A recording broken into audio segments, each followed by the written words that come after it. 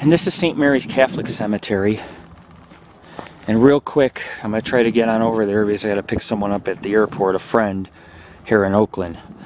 But real quick, their Millionaires Row is at the top of the hill. That's where all the crypts are.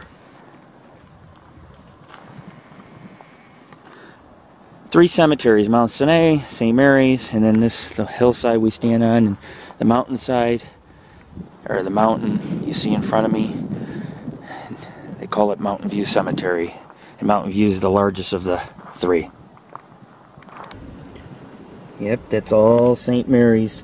And then below it's the Jewish portion, Sinai, which is its own cemetery, but it blends with Mountain View. Mountain View, and that, you know, there's no fence between Mountain View and Mount Sinai, but there's a fence down here. And walls. Columbariums were used in big cities like Oakland and San Francisco to reduce on cemetery space. And I didn't know that Oakland had a columbarium. There's apparently a lot of churches in the columbarium and other sites that surround this location. It just loops around. St. Mary's Catholic Cemetery. That's what these are. Mausoleums. Remember we were standing below them right here? Mm-hmm. Yep. Wow. Mountain View is more popular for joggers, people who take pictures.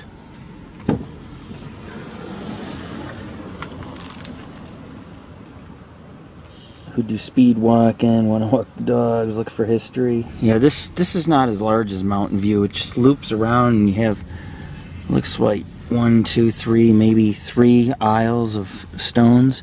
There's a prominent stone. The man's face is sculpted on it. You see that? It says Parada.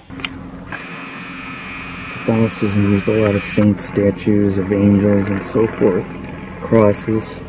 And you see all that present here. However, Mountain View is more diverse. You have more religions here. It's just Catholicism. Well, other religions practiced down here is Buddhism, Islam, Catholic. There are some Catholics that want to be buried in Mountain View, and then you have Mormons and so forth. Variety of ethnic backgrounds and religions and theologies. Looks like maybe Joseph holding a child. I think that's Joseph holding Jesus. There's another one like that. Look right here. There's a lot of creepy statues. That one was broke. The arm was broke off. That's the Millionaires Club of St. Mary's Cemetery here in Oakland. They're not as intricate or as expensive as the crypts found in Mountain View. Our darling, Mildred, 1920 and 1923. Wow, that's history. It's also pretty damn creepy if you ask me. They're one of the only ones that believe in angels, you mean? There's a lot of angels.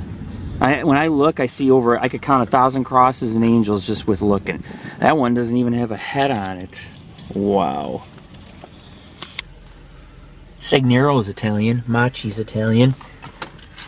Bertoli. And what's that final one say? It's not labeled. Is this the mob? The mafia? All the members of different mafia families. Bertola. Leonardini. Leonardini. Bertola. Masci. Stagnero.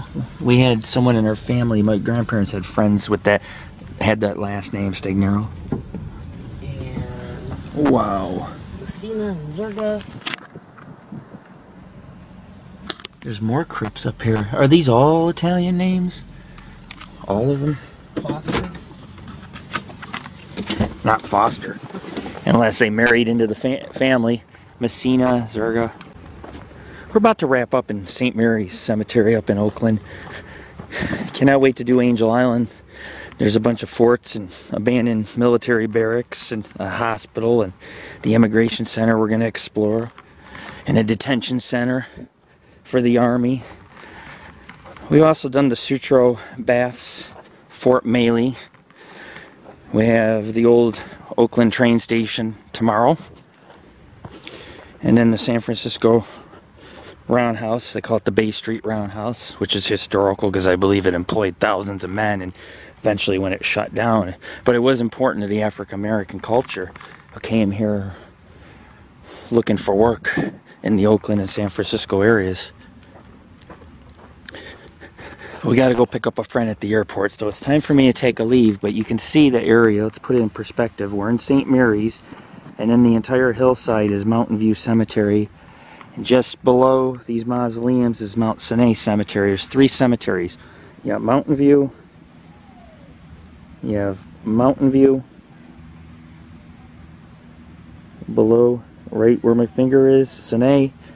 And then you have St. Mary's, which is just on this entire hillside.